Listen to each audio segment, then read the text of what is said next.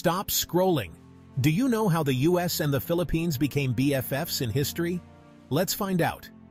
It all started in 1898 with the Spanish-American War. America won and Spain handed over the Philippines. But hey, it wasn't all smooth sailing.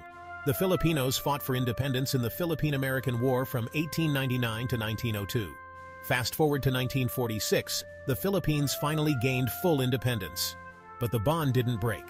The US and the Philippines signed the Treaty of Manila, ensuring they stayed close.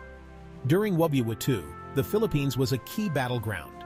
The famous Battle of Leyte Gulf in 1944 marked a turning point against Japanese forces.